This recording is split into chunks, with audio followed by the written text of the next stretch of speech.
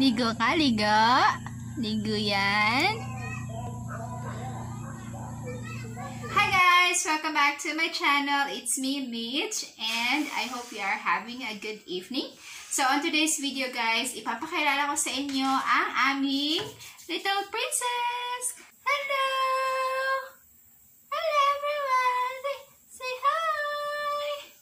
So this is Tzu Chai. Isa po siyang Shihpoo, and if you haven't watched her videos, meron po silang sariling vlog ni Mikmik and Tzu Chai vlog. On today's video guys, ipapakita ko sa inyo kung paano namin siya paliguan and patuyuin. At the same time, si Tzu Chai po ay isa ng ganap na dalaga! Meron na po siyang menstruation guys. So sobrang excited ako na mag-vlog para ipakilala siya sa inyo. Tzu Chai is Shihpoo. Mix siya ng Poodle and Shih Tzu.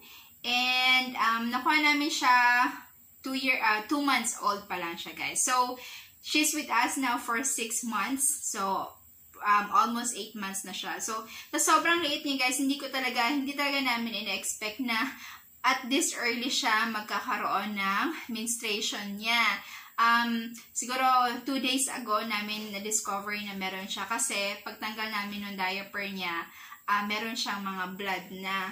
And si Tzu Chai, dinadiaper pa namin siya kasi hindi pa siya masyadong marunong magwiwi sa tamang wiwian niya. Unlike Mikmik na malaki na siya, so alam niya na kung saan siya wiwiwi, kung saan siya pupupo. So no need for him to diaper. Sabi nila usually mga 6 months ang female dog nagsa-start na mag-in-heat. Kung matamlay ba siya or kung mapili ba siya sa pagkain niya. Eto guys, oh. Mapili ka ba sa pagkain? Oh, yan. Si Tzu Chai po, never talaga siyang naging mapili sa pagkain. Kahit anong pagkain kinakain niya, hindi siya maarte. Unlike sa Mikmik namin na mixed breed po siya. Then, na Spitz. Ayan, sobrang mapili sa pagkain. Pero siya, kahit anong pagkain bigyan mo sa kanya, kakainin niya. So, wala talaga kami naging problema sa kanya. Sobrang excited kami at the same time. Nag-aalala kasi first time nga niya magkaroon after 8 months. Sa behavior guys, wala naman kami nakikita changes. Malakas pa rin siyang kumain, uminom. Nakikipaglaro pa rin siya kay Kuya Mikmik niya. And, yun lang. Minomonitor lang namin kung matamlay siya kasi first time nga naming experience na magkaroon siya. So far okay naman. Pinaliguan namin siya kanina kasi every Friday talaga namin siya pinapaliguan. Once a week lang guys. Si Mikmik din once a week or minsan pag tinatamad kami mga 2 months, mga every after 2 weeks. Pero no, usually talaga every week sila naliligo. Once a week na namin silang pinapaliguan. Ngayon, na meron na siya guys, make sure namin na lagi siyang pinapalitaan para hindi wet yung diaper niya. And yung diaper na gamit niya guys, hindi siya yung diaper na pang dog talaga kasi sobrang mahal nun. Almost 20 to 25 pesos ata isang pirasong diaper. Kung sa isang araw, 3 beses namin siyang palitan. So sobrang mahal nun. So nung baby pa lang siya, we decided na yung regular baby diaper, newborn diaper siya guys. Itong gamit niya ngayon is EQ dry kasi mas maganda siya, hindi masyadong bumabaho yung diaper kapag pun mo na, unlike others. Pero syempre, pag walang budget, dun tayo sa medyo murahin lang. Pero okay naman, as long as na monitor hindi masyadong wet or hindi napupuno yung diaper para hindi mabasa yung putan niya. Yun kasi yung nagkukos kung bakit bumabaho yung dog kapag naka-diaper and then sobrang basa ng diaper. And I'll show you guys kung paano ko ginugupit yung regular baby diaper para maging diaper ni Tzu Chai. And iba kasi yung diaper na pang female sa male dog. Ganito ko siya ginugupit. Okay, so ito yung diaper. Spread natin siya ganon. And then ikakat natin yung both sides guys. Ito and ito. Ikakat natin siya para hindi mahirapan yung puppy natin magsuot ng diaper. And stop natin dito sa may parang sticker or yung pandikit niya.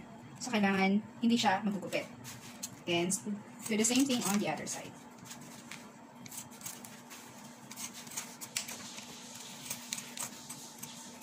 Yan. So, tapos na siya, ganyan.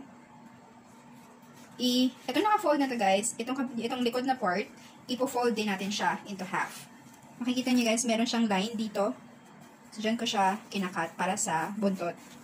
Ganyan. Ikakat natin siya ng paslant guys, paslant, pa ganun. Ganyan siya. Pag ganito pala. Ganyan. Tapos, isasalubong natin siyang paslant din siya. Yan. So, meron na tayong ganyan na shape. Sa kabila. Ipapasok natin yung scissor. Gupitin natin siyang pag ganito.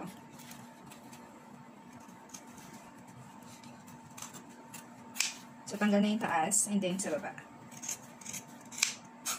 And then, ayan na. Meron na siya. Meron na tayong puppy diaper for female puppies. Going back, guys. As per research, usually daw tumatagal ng 2 to 4 weeks yung pagkakaroon ng menstruation ng dog. So, syempre kapag hindi naka-diaper, malamang messy yung bahay nyo. So, yun, mini-maintain namin na naka-diaper siya. Kasi guess walang crate yung mga dogs namin. Nakakaawa kasi silang i-crate. Si Chucha hindi siya ganon mag-shed. Unlike ni Mikmik na parang 6 times a year ata siya mag-shed. Sobrang shedy siya. Sabi nung vet namin, baka daw dahil sa food na kinakain ni Mikmik. Pedigree yung una namin binigay sa kanya nung baby pa siya. I'm not saying na pangit yung pedigree guys. Siguro depende sa dog. Pero yun nga, nagbago kasi yung shedding niya. Medyo na-lessen no nag-vitality kami. Vitality puppy dog food yung binigay namin kay Mikmik noon. So, yun na din yung binigay namin kay Chuchay ever since na napunta siya sa amin. So, kaya hindi shady yung hair ni Chuchay unlike kay Mikmik. Ang kinakain pa rin ni Chuchay is yung dog food lang po talaga. Minsan binibigyan namin siya ng mga treats, mga eggs, gano'n. Mahilig kasi sila sa egg and mga bread. Pero konting-konti lang talaga guys. More on dog food pa rin sila. Kasi kaya nga dog food created for dogs talaga siya guys. Although si Mikmik sobrang nahihirapan ako sa kanya kasi sobrang mapili nga siya unlike Chuchay. So pipilitan kami pakainin siya ng table food pero hinahalo pa rin namin yung ulam sa dog food niya.